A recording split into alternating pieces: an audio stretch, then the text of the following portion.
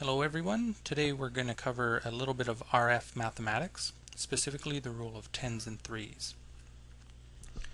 If you've played around in the wireless networking field long enough, you've probably had to purchase an antenna to plug into an access point. And if you look at the specs on the antenna, you'll see something like 6 dBi, 7 dBi, 9 dB gain. And we all generally know the higher the number, the more powerful the signal I'm going to see on my clients. But why is that, and how do I calculate what the actual final equivalent transmit power is going to be?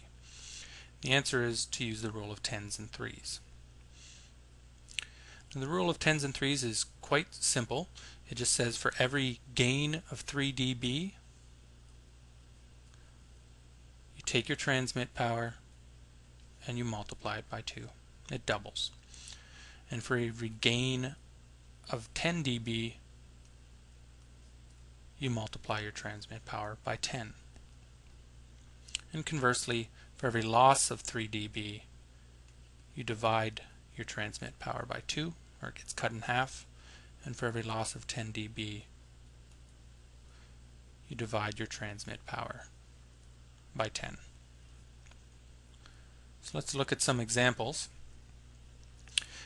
We'll start with the rule of threes. If I have an access point and it's capable of transmitting at 100 milliwatts, and I add an antenna that is supposed to give me a gain of 3 dB, I know that the rule says for every 3 dB of gain, my transmit power doubles.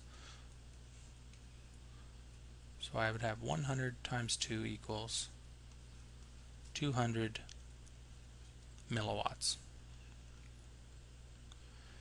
Moving on to the rule of tens, we'll do the same math. So if I have an access point that can do 100 milliwatts, and I add an antenna to it that is supposed to give me 10 dB of gain, I know the rule says for every 10 dB of gain, I multiply by 10. I would take my 100 times 10 equals 1,000 milliwatts, or another way is just to say 1 watt.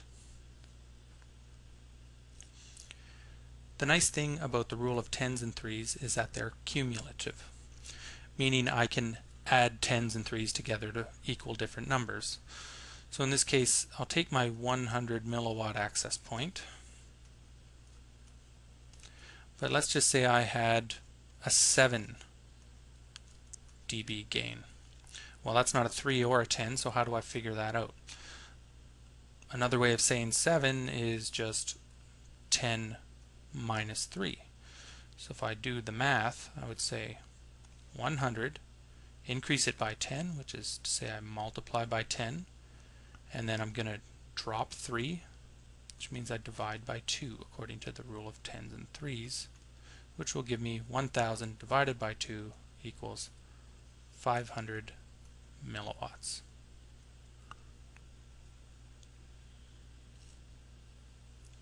So that's the rule of tens and threes. Just to recap, for every gain of 3 dB, the transmit power roughly doubles, and for every loss of 3 dB, the transmit power is roughly cut in half.